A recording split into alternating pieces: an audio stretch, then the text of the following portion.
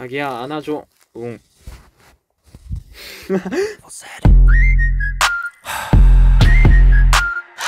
오오오오 목소리 들려요?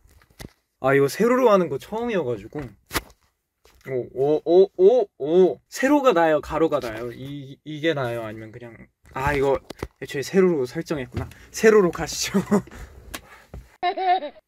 아 연준이 형 인기가요 봤냐고요? 아 봤죠. 연준이 형 아무 노래 잘 추더라고요. 아 이 신기했어요. 아무 노래를 촬영하는데 또 뭔가 되게 그 감성으로 또 후반에 그렇게 촬영을 하셨더라고요.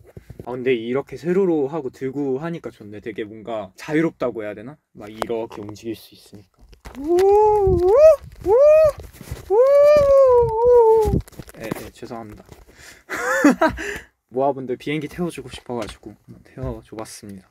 지금 들어오신 것 같은데 롤러코스터 한번 태워드릴까요?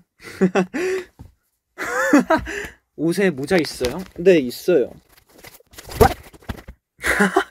사과머리? 어떻게 하면 되지? 뭔가 되는 것 같기도 하고. 이런. 잠시만 여기에서 모아분들이 이제 편집해 주시면 돼요. 머리를 올리면. 자기야 난 치킨 먹었는데 치킨 맛있겠다 자기야. 자기야 요즘 피곤해? 아니야 괜찮아. 자기야 난 괜찮아. 자기야 안아줘. 응. 아이 귀여워 깜찍해. 셀카 느낌으로 할까? 셀카 느낌으로 하면 될 것 같은데. 이게 세로의 장점이네요. 제가 셀카 올릴 때 느낌이랑 비슷하죠. 이러고 셀카 찍습니다.